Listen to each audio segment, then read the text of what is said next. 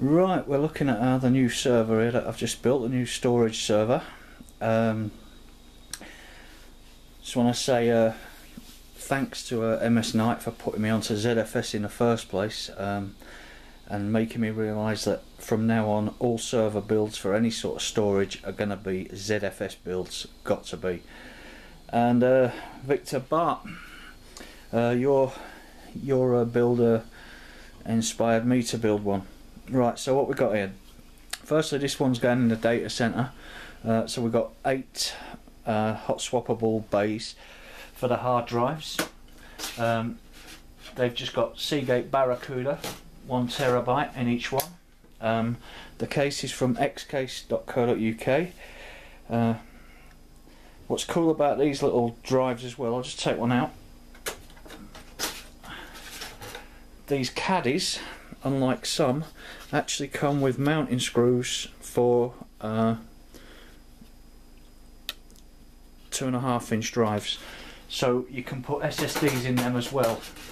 It was something that I did look at, but I don't think for what we need it for, we need that sort of power at the moment. As you can see, there are a little array of SSDs in the top. What we got there and why. So we've got in our hot swap bays, we've got 8, I'm only using 1 terabyte because we don't need much storage. There are 8 1 terabyte Seagate Barracudas in there. To the right you can see a Samsung 840 Pro, that is 256 gigabyte, and that is going to be my L2 ARC. The middle drive is an Intel 520, it's a 60 gig, that's going to be the ZIL. I don't anticipate it will see much use because of the transport I'm using, a fibre channel, but it's going to be there just in case, and we might want to kick it in. That'll typically get used a lot if you're using NFS. On the left, just a 60 gig Kingston SSD that's going to run the operating system. It's purely there because it fits in, and it's got the height. Right, so if we move into the actual board itself, what we've got in a board, let's get some zoom going on. I've fitted this one. This has got an i3 processor in, 2100T, it's a fairly low power one. That should well have the oomph that I need. If not, I'll just upgrade it. 32 gig of ECC RAM, because ZFS, the more RAM the better. Here is a IBM M1015 HBA. It does come as a RAID card initially, but you cross flash it to LSI software firmware, and you can get it into IT mode then, and it presents the drives as just JBOD to ZFS, which is exactly what we need.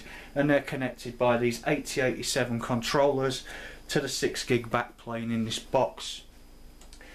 Next we've got on here, this is a Qlogic 2462 fibre channel controller.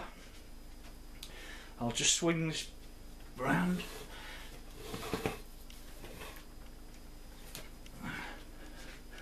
And adjust that camera.